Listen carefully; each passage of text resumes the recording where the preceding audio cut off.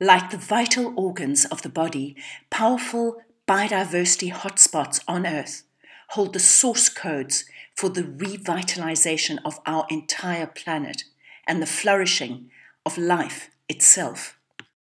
Life began in Africa, and speciation is associated with the East African Rift Valley at the epicenter of Earth's land masses, also referred to by evolutionary scientists as the birth canal of the human species. The white lions were born on the Nilotic meridian along the East African Rift tectonic plate and, significantly, in alignment with the most important architectural sacred sites on the African continent, Giza, Great Zimbabwe, Barberton. This means that humankind's greatest lion monument, the Great Sphinx and Pyramids of Giza in the north, align exactly with the birthplace of the white lions in the south. The white lions originate in this one location only on Earth, Timbavati, meaning place where the star lions came down in the old Shangaan language, and their heartland, Tsao, meaning star lion. But while the African wisdom keepers have long revered the white lions as holy animals and bringers of peace and prosperity, their critically important role in the ecosystem is less well understood. Their cultural role in restoring hope to humankind is equaled by their ecological role in restoring health to their ecosystem. Today we are faced with a pervading sense of the devastation and desecration of Mother Earth, as immortalized in Disney's Lion King story. When the true king is removed from his kingdom, a wasteland ensues. But there is a way to come back into right relationship with our planet. When the apex animal is restored in its natural kingdom, the flourishing of all species in the ecosystem is assured. The white lions may be living legends, mythic in their majesty and iconic in their radiant solar power, yet their ability to restore health and healing to their natural ecosystem is fundamental ecology at its best.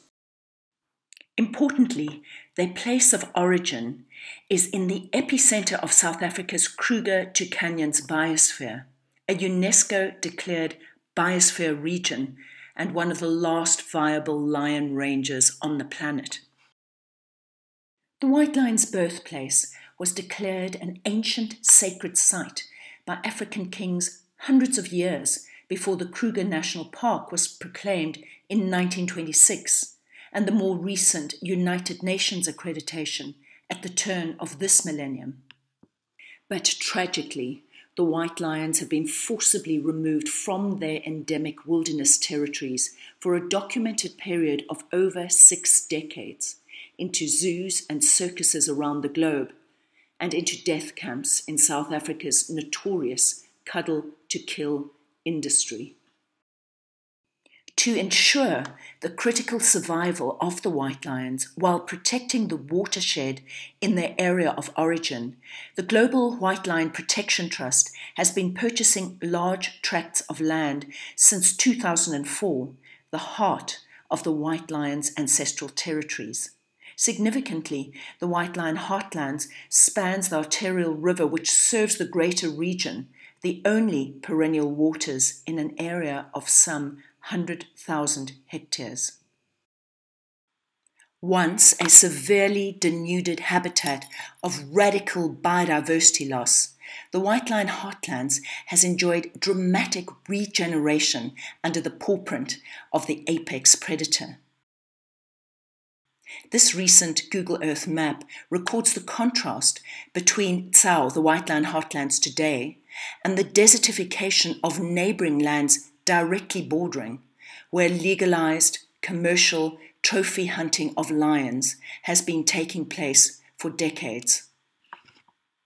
Just as wolves restored waterways in Yellowstone Park, so ecologists now recognize the apex predator's role in restoring balance throughout the trophic levels of the food chain in an ecosystem.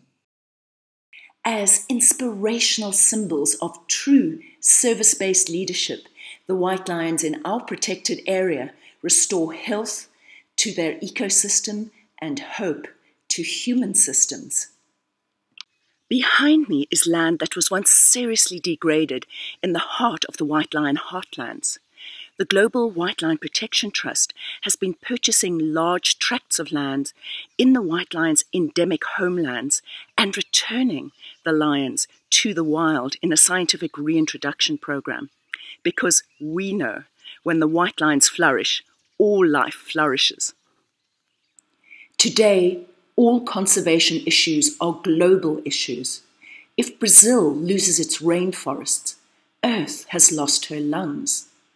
If South Africa loses its white lions, Earth has lost her heart.